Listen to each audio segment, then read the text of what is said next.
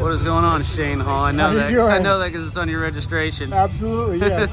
What do you have here, man? Cool truck. Yeah, no, thank you. 64 F100 came off of an almond orchard in Central California. Wow. Once we got it, I knew I eventually wanted to get it on the ground. So thanks to a lot of help from a guy in Northern California, No Limit Muffler Fabrication.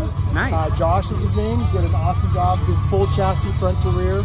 It's on Air Ride 3H or Airlift, the 3H system. So absolutely love it.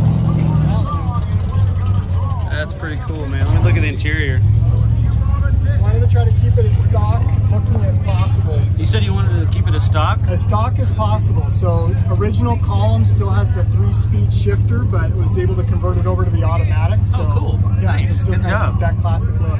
That's cool. What's that? Oh, airlift. There you go. Yeah. Airlift in there. Yeah.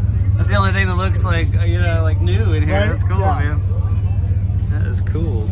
Oh, tell me about the back here. Yeah, so we got original Ford 9-inch rear end, one-piece custom driveline, and then running the Slam Specialty bags with the 4-link in the back.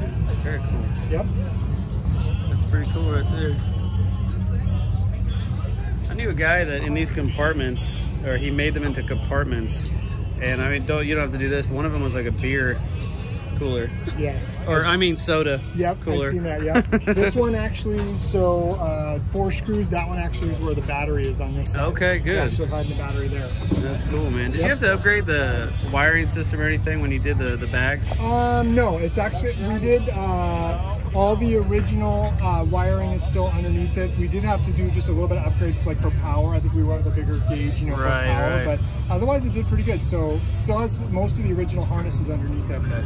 Man, this hurts. I don't know how your truck does it. I know, right? I know. I know. How old are you?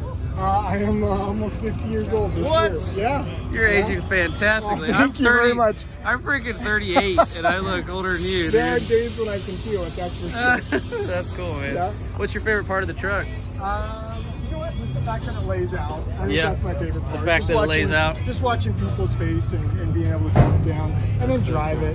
It's a lot of fun to drive. That's cool, man. Well, you got a pretty truck, dude. I appreciate you, absolutely. man. Thank you so absolutely. much. Thank you very much. Yeah, I want to post this right now, okay? All right, thanks, Craig. All right, see ya.